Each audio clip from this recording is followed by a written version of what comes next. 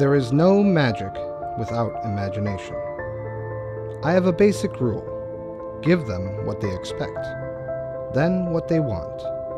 Then take them further. Give them what they could never imagine. You're going to be the hands. So if any sleight of hand happens, it's because you did it. 4 coins. All I want you to do is just stack the coins up in the middle of your hand. You can use the other hand. Okay. Perfect. I want you to imagine that you took one of those coins, you gave it to me.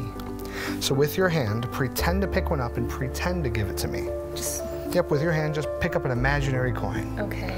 Perfect. Give me it. Did you give me a coin or did you just imagine?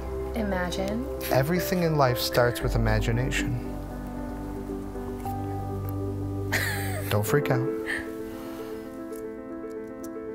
And somehow I have one of your coins. Make sure this is real and not a figment of your imagination. Okay. Place your hand out. There's 1, 2, 3, 4. Stack them up again, put them right in the middle. Perfect. The first time you imagined you gave me one, somehow it happened. This time I want you to actually take one and really give it to me. Then close up your hand and hold those tight. Fair? Okay. You did all the work. Okay, yes. The question is still the same. Did you give me a coin or did you just imagine that you gave me a coin? I gave you a coin. Does everyone agree? Yes. I think all of you have overactive imaginations because I have nothing and all 4 coins back. What? I swear. I like to imagine.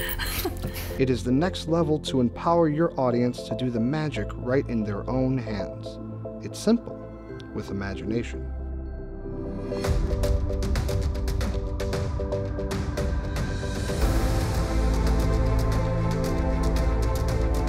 Every child knows that with imagination, anything is possible. It is the gift of a new and impossible moment. It is an empowering experience that people will remember forever.